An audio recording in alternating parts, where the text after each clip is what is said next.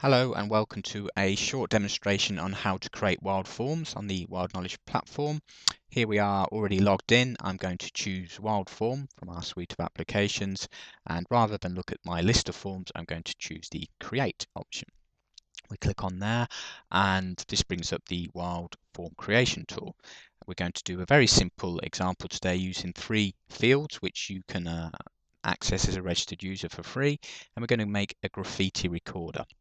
And this will involve a form which will enable you to take a photo of graffiti, rank it, and also geotag it so that we can load that data back up to the Wild Knowledge portal once completed. So the ranking will be from a list of options, so we can standardize the data collation. So once we've written the description, we're going to choose a small icon to represent this form, and I've got an image already on my desktop which I'm going to use.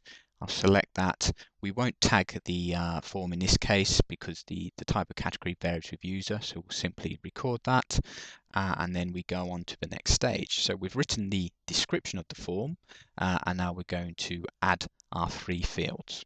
Now with WildForm there are almost 20 options to choose from.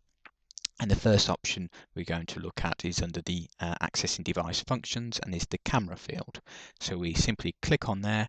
We can type a small prompt, in this case camera, and if we wanted to write more instructions we could do that in the caption field. So we're going to save and add that. The second field relates to the ranking of the data, and that's with a radio button, and we're going to give that the description of rate it, and you can either type these in individually. I have a list I've already created here, ranging from great artwork, quite nice to look at, offensive or terrible quality. So we're going to paste that list in. That saves a bit of time, and we've done that list there. And then we want to add our third and final field, which relates to the GPS and the current position of our location. So we click on the current position, and I'm going to call this GPS just for simplicity, and we're going to save and add that. So now on the right hand side you can see the mobile web browser version of this. We've got a location feed coming in and we have our 3 fields. So we're happy with that. We're going to save it and deploy it to the device. We just need to share this form and publish it. So once you're happy, you publish the form and hit save. So that's the form created. The next element is to put it onto the device itself, and here we have the mobile application WildForm.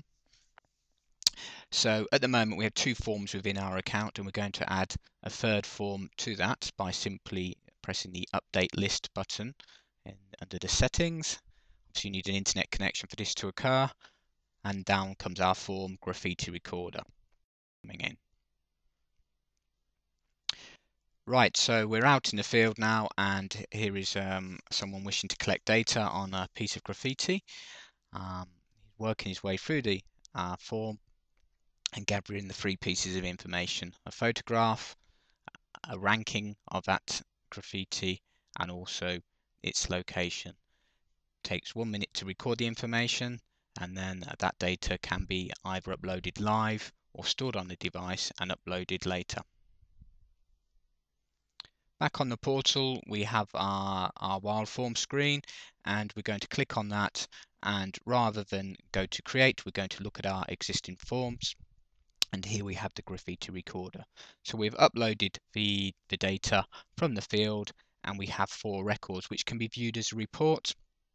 The various fields are shown here. You can sort each field by clicking on the title, and you can map the data if it is GPS recorded. So here we have our 4 records which are based across the city here, and you can toggle between satellite view and the normal map view.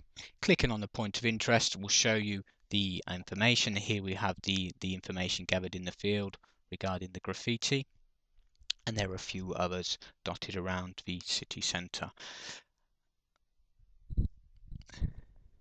These are ranked according to their quality, some being better than others.